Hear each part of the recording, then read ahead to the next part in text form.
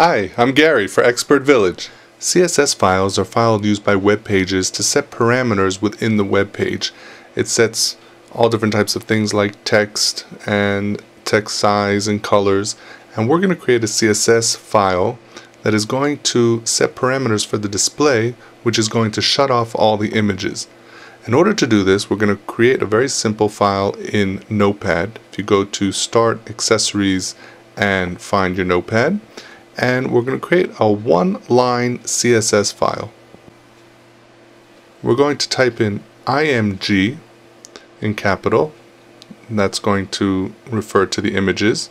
Then we're going to put a space and then a bracket, which is actually the curved bracket on top of the square bracket. You hit shift in the square bracket, you'll get the curved bracket.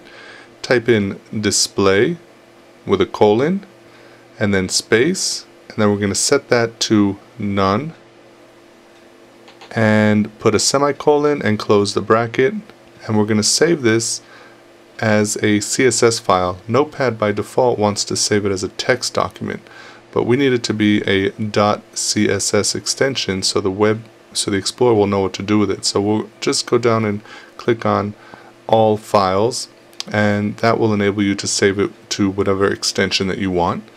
I'm going to save it to my desktop, and I will call it noimages.css. Go ahead and click save. Then we're going to open up Internet Explorer, and we're going to set the parameter in Internet Options to load the CSS file that we just created.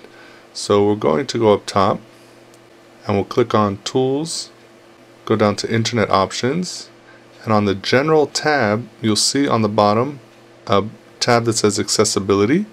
We're going to click on that, and we'll get another window that on the bottom it says Format Documents using the style sheet. The style sheet referring to the CSS file. We're going to turn that on, and then we're going to browse to where we saved the file. I saved it on my desktop, and we find it here, the CSS file, and that's the file it's going to load every time that we open up Explorer.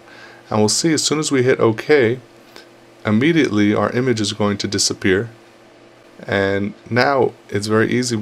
If we go to any page in Explorer, since this file is set to load, it's going to remove any images. If we want to turn the images back on, we simply just go to Tools, Internet Options, and click on the tab again, Accessibility, and shut it off.